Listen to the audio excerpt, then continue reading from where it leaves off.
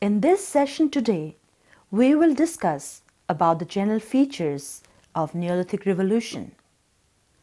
The term Neolithic was coined by Sir John Lubbock in 1865 in his book Prehistoric Times to denote an age in which the stone implements were more varied and skillfully made and often polished. The Neolithic or New Stone Age denotes a stage of human culture following the Paleolithic and Mesolithic periods. Slowly, in course of time, the later Neolithic periods, with the discovery of smelting and the creation of copper tools, have been identified as Chalcolithic period.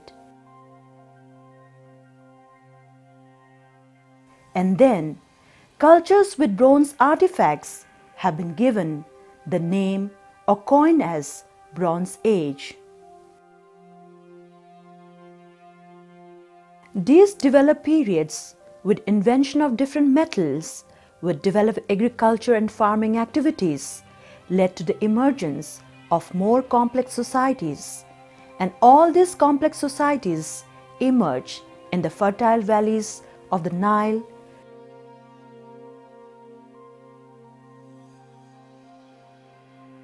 Tigris, Euphrates,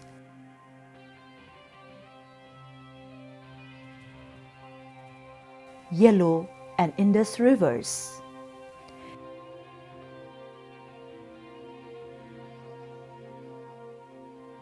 These settlements with surplus agricultural product and trade subsequently resulted in the rise of the great civilizations in Egypt,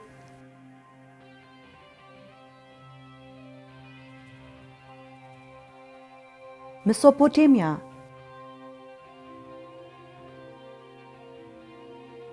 China,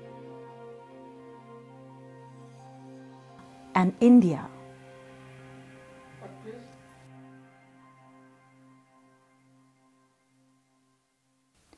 Some of the early centers where early domestication of plants and animals has been recorded are: in West Asian contexts, several early Neolithic sites have been identified at Jericho and Ain Ghazal in Jordan,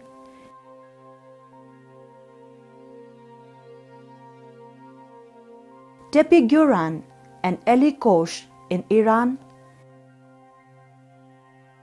Kettle Huyuk in Turkey,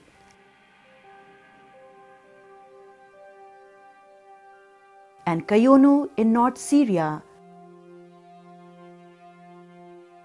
which reveal evidence of early agriculture of wheat and barley and domesticated animals such as sheep and goats.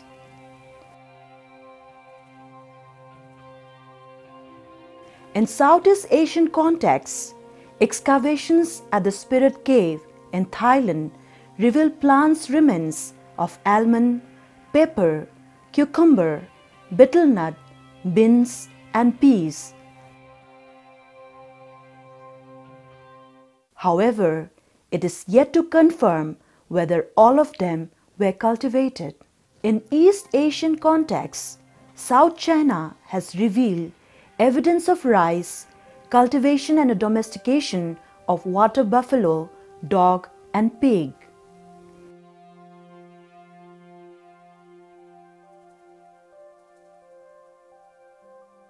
In South American contexts, the people of Mexico were engaged in growing corn, beans, squash, gourds, avocados, and chili pepper,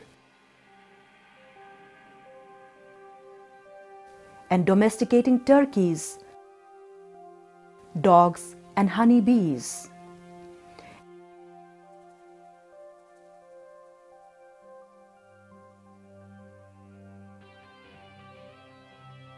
In the sub-Saharan African context, the cultivation of finger millet, sorghum, rice, teff, and yams, and the domestication of sheep, goats, and cattle have been recorded. In South Asian contexts, Mehergarh has yielded evidence of barley and wheat cultivation, and cattle, sheep, and goat domestication. Recent excavations at the site of Lahura Deva in Uttar Pradesh have brought to light early dates for rice cultivation in India.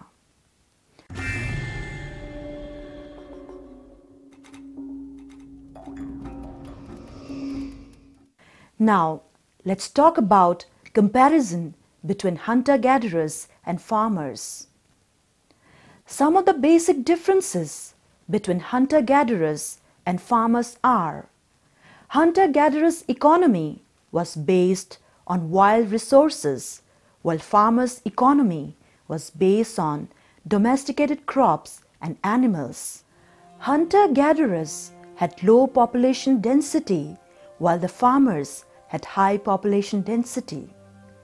There was stability for hunter-gatherers, whereas there was need for expansion for farmers due to increase in population. Hunter-gatherers had relatively little impact on environment, while farmers cleared land for arable farming, and these had an impact on livestock. There is a sparse archaeological record for hunter-gatherers, while there is archaeological imprint for farmers on landscape.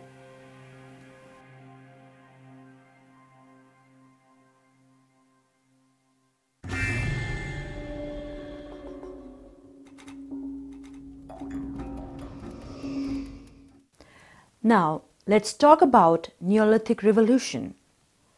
The term Neolithic Revolution was introduced by B. Gordon Childe in 1936.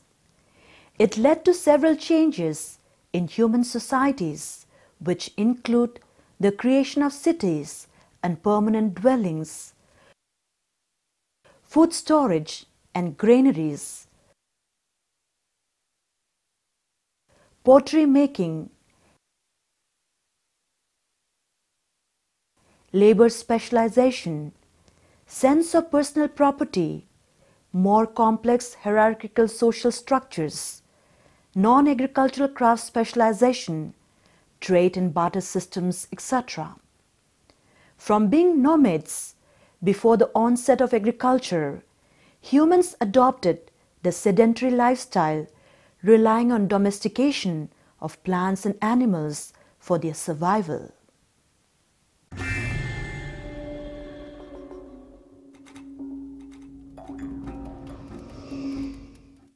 Let us now talk about features of Neolithic Revolution. First, domestication of plants. The human evolution in the last 10,000 years before present, also termed as the Holocene period, witnesses a revolutionary change in the history of mankind. During this time, early men acquired the knowledge of taming and bringing several animals and plants under their control. Domestication is an evolutionary process during which many behavioral traits have changed from the wild types to the existing domesticated populations. Agriculture was adopted repeatedly and independently in various parts of the world after the retreat of the Pleistocene ice around 12,000 years ago. The earliest evidence of agricultural development occurs in the area known as the Fertile Crescent, the present-day Iraq, Syria, Lebanon, Israel.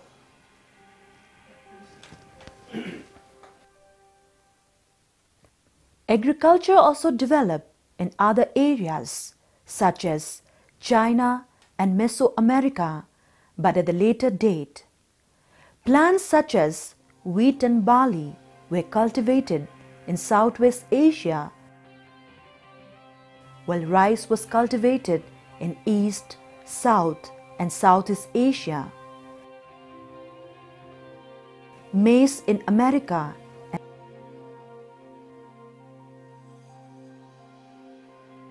and sorghum and millet in Africa.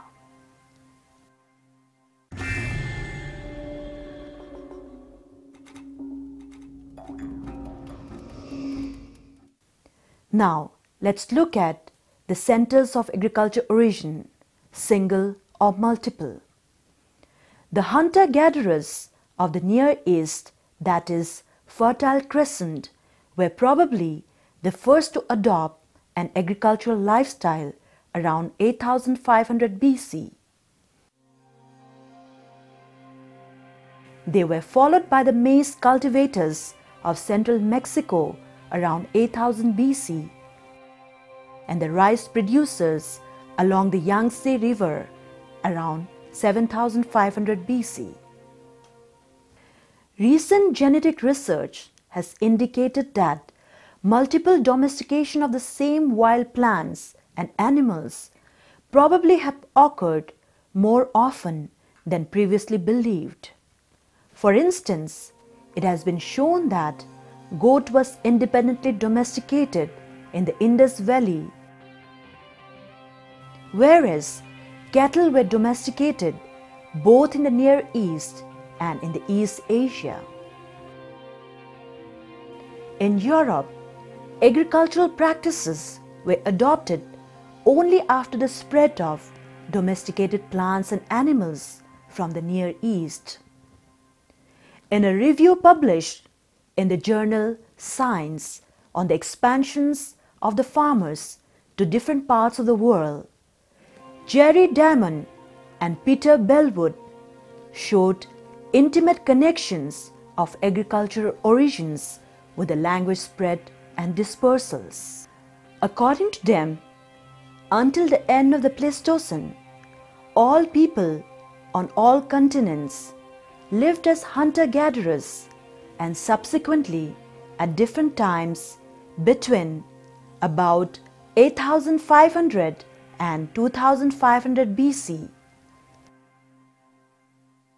Food production based on domestication of relatively few wild plants and animal species arose independently in different homelands of agriculture and herding scattered over all inhabited continents except Australia.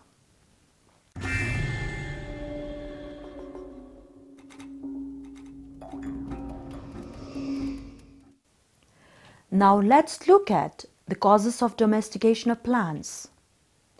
Several hypotheses are made for explaining the causes of domestication of plants. B. Gordon Childe in 1952 suggested that environmental changes at the end of the Pleistocene were impetus towards food production and argued that about 10,000 years ago, the climate in parts of West Asia became drier due to a northward shift of the summer rains. This drying up led to a concentration of people, plants, and animals close to water resources such as rivers and oases. This eventually led to new relationships of dependence between humans, plants, and animals, resulting in domestication. This theory was, however, questioned by Robert J. Bradwood in 1960. He opined that environmental changes had occurred within the Pleistocene and had not led to agriculture, and argued in certain nuclear zones domestication was a natural outcome of human experimentation. The theory of Bradwood was criticized by Louis R. Binford in 1968 that emphasized on the external demographic stress and argued that at the end of the Pleistocene era, as a result of a rise in sea levels,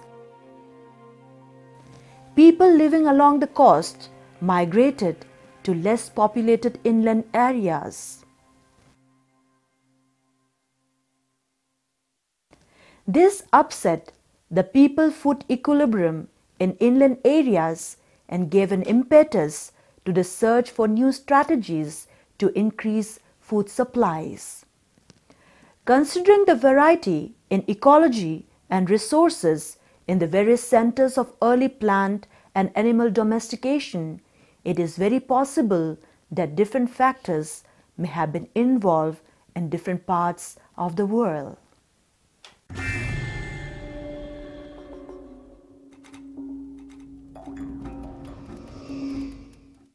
David Harris presents a model for transition from hunting-gathering stage to agriculture in 4 stages. The first stage involves wild plant food procurement by the hunter-gatherers who occasionally burn the vegetation, gather and protect useful plants and fruits. In the second stage, human energy and input is minimal and the environment is neither affected in large scale nor dramatically changed.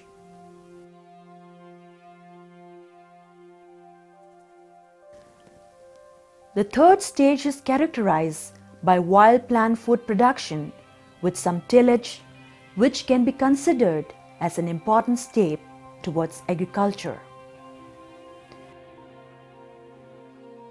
In the fourth stage, men propagated seeds from some selected plants with desirable characteristics in new habitats, and after harvesting, some of the seeds were stored for future use.